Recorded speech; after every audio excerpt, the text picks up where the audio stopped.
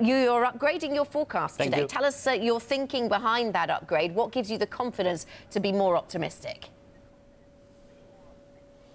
Well, we had, again, a good second quarter, continued performance in this first half year, and with that we conclude a very strong first half year for DSM in 2017.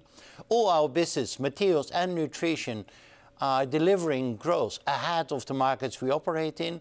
Profit-wise, net profit up more than 40%, EBITDA up 16%, due to the growth in materials and in nutrition, and of course helped also by our cost reduction program. So with all of that, we are just confident about the remainder of the year. We are confident about the future, and we were able to increase slightly our outlook even for the remainder of the year.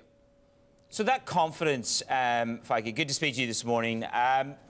Talk to me about China. The last time we caught up with you, Stephen Engel caught up with you. You were in China. You were talking about, yeah, I can achieve a double-digit growth in that area. It's nearly 13% of your revenue. You still confident of that kind of number? Where are the strongest shoots of growth for DSM? No, true. Also in the second quarter, we have been growing again. When we met last time, we was talking about the first quarter growth 10%, more than 10%. And again, this second quarter also clearly above 10% growth in China. And of course, in China, we are specifically helped by the urbanization. People move from the rural areas to the city and start to eat processed food with our ingredients in it, buy a car or electronics with our materials in it. So we are helped by the economic development in China, which has an overall growth of about 7%. And we grow clearly above 10% in China. We grow very well in India. Of course, Brazil is doing a little bit worse, as we all know. But also Europe, we saw picking up of the economy, in fact, in all segments. And the US is still also very strong. So at this moment, of course, there's economic volatility. And of course, we see the currency volatility. But DSM is positioned more to specialties, more to solutions. So I feel confident. OK, so you feel confident. It's been really fascinating to watch the role of activist investors, in particular in the Dutch market, Feike, and I wonder if we could tap into your thoughts and your experience here, because you, of course, have been pursued to some extent by Third Point. The economy minister in the Netherlands has been seeking new legal protection measures for Dutch companies. What prospect of success, and are they required?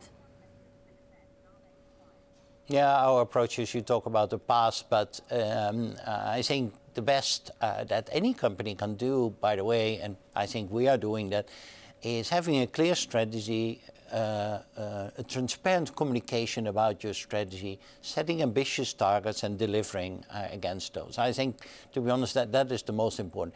And of course, every company, also our company, you can find it at the website, have their so-called protection mechanisms, and that is common in the Netherlands. On top of that, the Dutch government is looking to measures like a delay of a one-year period, and looking to measures how they can prevent that Dutch companies get hostile takeovers.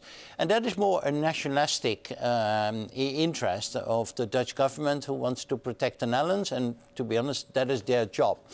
My job is not to be too much involved in those kind of discussions, but to manage our company in the best possible way, like I was saying. There has been a rise in activism, and as you say, your job as CEO is to protect DSM. Now, some people in the marketplace would say that because, and correct me if I'm wrong, you're not going for any major acquisitions, that this could leave you exposed to activists. Do you feel exposed to the risk of an activist joining the roster again? No, I don't think so. I mean, I feel exposed to the pressure of the financial markets every single day during my whole life as CEO, and we need to deliver, and that is just a part of the job. But like I said, clear strategy, clear communication, ambitious targets, and delivering is the most important. And remember, we are halfway at this moment of our strategic period, 2015-2018. We are at this moment delivering ahead of schedule on our growth initiatives, better than the markets we operate in. We deliver fully on our cost reduction programs. We are increasing our return on capital employed, even more than what we promised. We are monetizing, you are pinpointing on that, we are monetizing our joint ventures.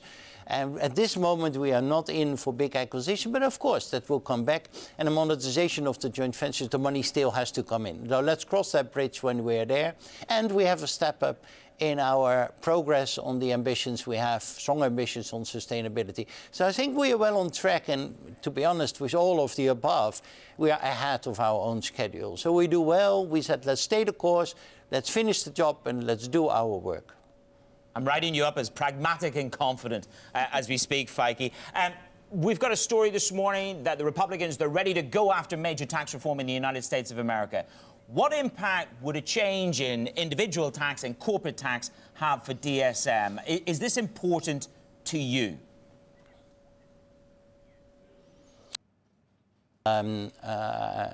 Reduced tax regimes or reduced tax rates in countries will always help us.